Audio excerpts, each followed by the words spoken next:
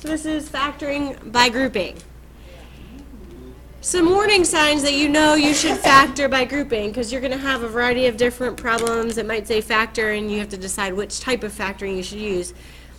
If there are 4 terms, factoring by grouping is a good way to go. So there are a few steps you can follow. Number 1, you want to break your 4-term polynomial into 2 groups. So I just use a little bracket like this to break it into 2 pairs, 2 groups. Number 2,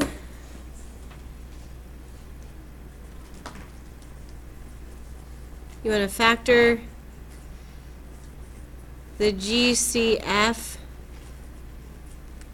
from each group.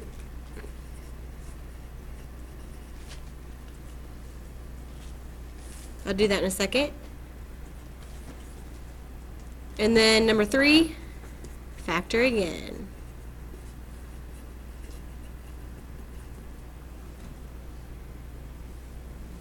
All right, so we have these 2 groups. Now I need to look for a GCF. So I'm looking at 6b cubed minus 3b squared. What is the GCF of those 2?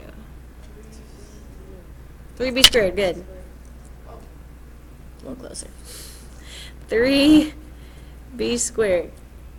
I'm going to run out of room. I'm going to start all the way over to the left because I wrote my steps. So 3b squared. When I divide 6b cubed by 3b squared, I'm left with 2b, good. And then 3b squared divided by 3b squared, don't forget the minus sign here. That's just 1. Yeah, minus 1. And then looking at 4b and minus 2, the GCF is, good. So I do plus 2, and I'm left with 2b minus 1. And this crazy thing happens. I have a 2b minus 1 in each part. So when number 3 comes in, factor again, you're going to factor out that common group. So put that in front, 2b minus 1.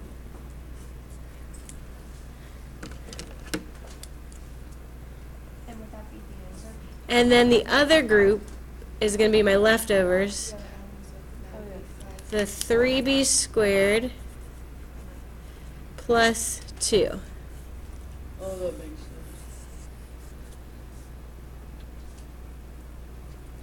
So if this is my final answer.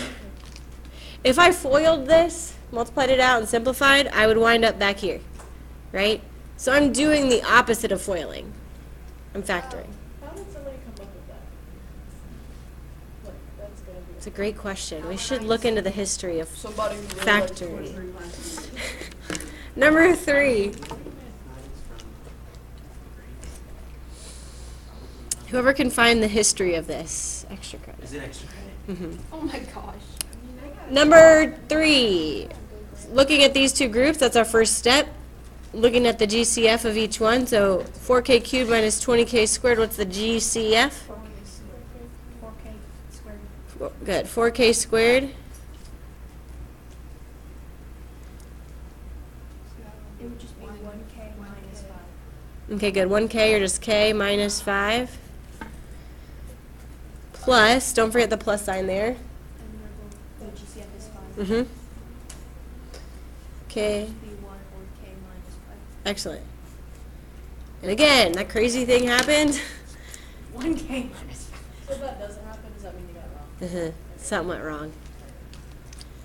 So the k minus 5, that's what we factor out in front.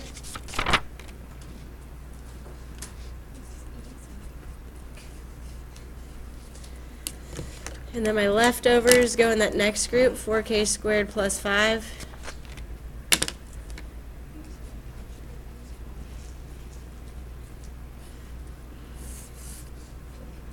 There it is.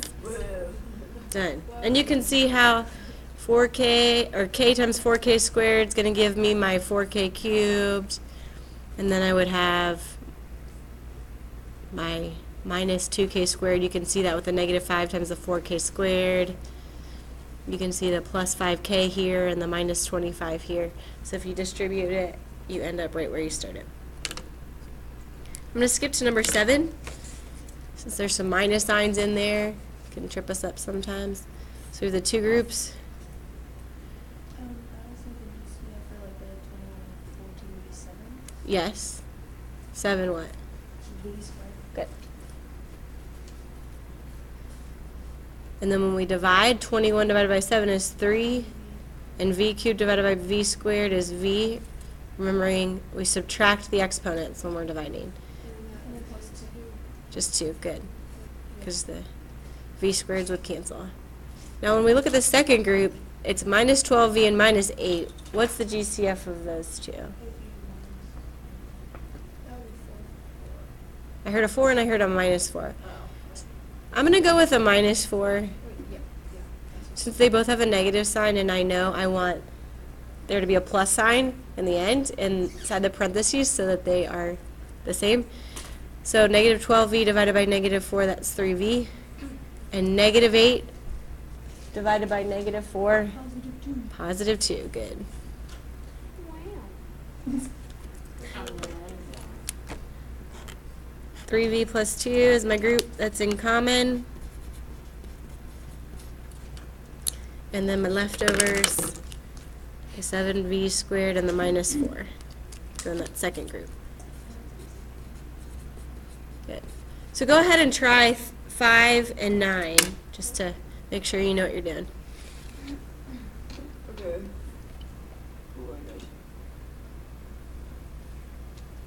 Factoring by grouping.